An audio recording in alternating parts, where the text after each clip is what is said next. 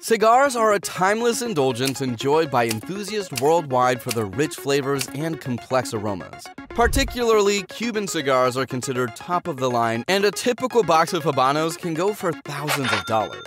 But over the last 25 years, cigars from the Caribbean and Central America have become comparable in quality, consistency, and cost.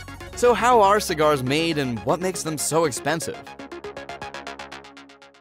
From the cultivation of tobacco to the final product, a good quality cigar goes through 500 manual tasks. That's a lot of manual labor.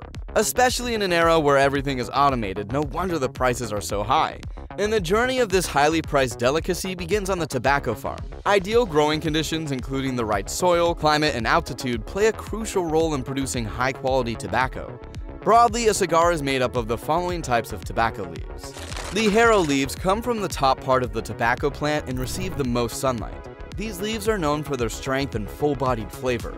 Ligero contributes to the overall power of the cigar, providing a robust and intense smoking experience. Seco leaves are located in the middle section of the tobacco plant. They are characterized by a milder flavor compared to Ligero and are known for their aromatic qualities. Seco leaves contribute to the overall bouquet of the cigar, enhancing its aroma and providing a nuanced and complex smoking experience. Volado leaves come from the bottom part of the tobacco plant and receive the least sunlight. These leaves are responsible for the combustibility of the cigar. Volado burns quickly and helps keep the cigar lit. While Volado leaves may not contribute as much to the flavor and aroma as Ligero and Seco, their role in maintaining a consistent burn is crucial for the overall smoking experience. The binder is a thin elastic leaf that wraps the filler tobacco, holding it together. The binder leaf plays a significant role in the structural integrity of the cigar. It must be pliable enough to allow for proper rolling, yet strong enough to maintain the cigar's shape. The wrapper leaf is the outermost layer of the cigar and is responsible for much of its visual appeal. While it does contribute to the overall flavor, it is typically milder in taste compared to the filler leaves. The wrapper is crucial for the aesthetics of the cigar, influencing its color, texture, and overall presentation. Tobacco plants through which these leaves are sourced go through several stages of growth before they are ready for harvest. Skilled farmers monitor the plants closely, ensuring that the leaves are picked at the right time to achieve the desired flavor profile. Harvesting is a manual process as the delicate leaves need to be handled with care to prevent damage.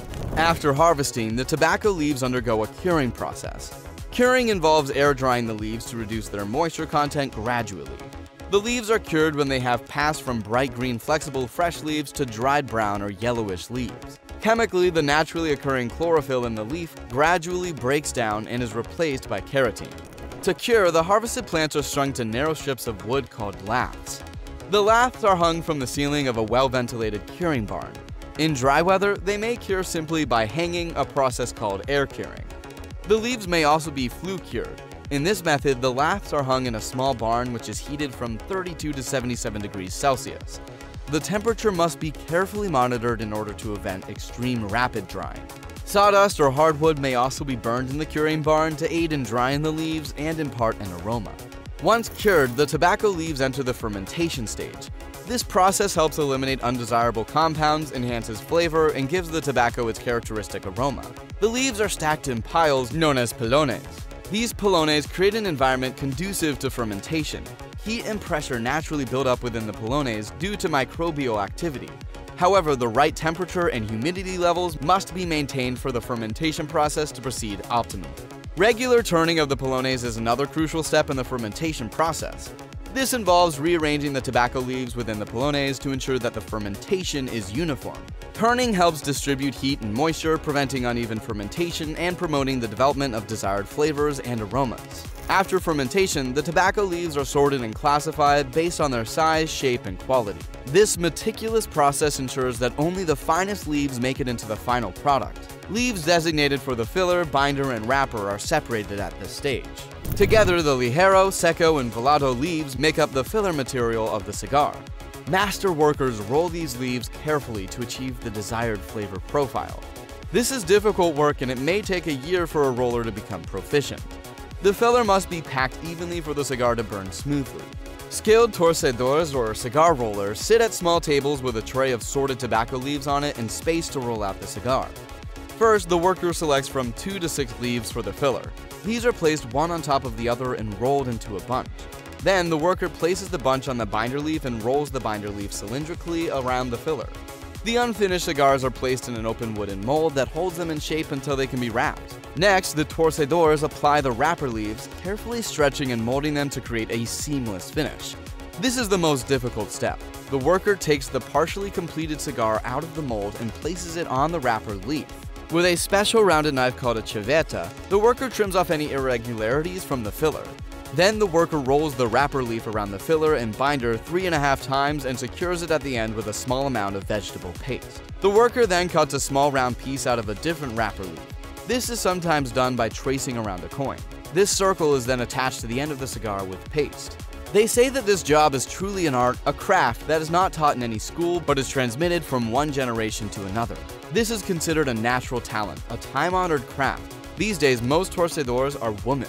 Aside from hand-rolling, cigars may also be machine-rolled. Although cigars made by machines are considered inferior to handmade cigars, they still cater to the growing market, and more companies have begun to rely on machines to meet their production quotas. A typical cigar machine may require several workers to tend to its different functions. One worker feeds tobacco leaves onto a feed belt between guide bars that are adjusted for the length of cigar desired. The machine bunches the leaves, forming the filler. A second worker places the binder leaf onto the binder die.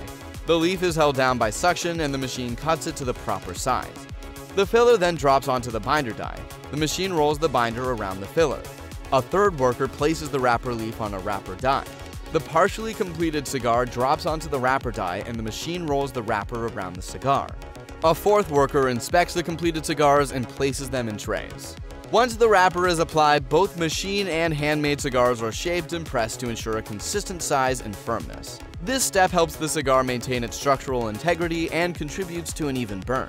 The shaped cigars pass then through a series of inspections. They are first separated into bundles of around 50 cigars and are labeled according to vitola or size, name of the cigar maker, and date. The bundles of cigars are then weighed. Each bundle must conform to a particular weight, otherwise it will show that the cigars are either too tight or too loose. This is a critical element in cigar making, because cigars that are wrapped too tight will not be able to draw smoke easily, while cigars that are wrapped too loose will burn too hot. After passing the strict weighing procedure, the cigars are individually inspected. Cigars that do not pass the evaluation are sold as second-class cigars. Cigars are not ready for consumption just yet. They undergo a crucial aging process, allowing the different tobacco components to harmonize and mellow. This process usually takes place inside cedar bins, shelves, or drawers. The duration of aging varies, with some cigars requiring a few months, while others benefit from several years of aging in carefully controlled environments.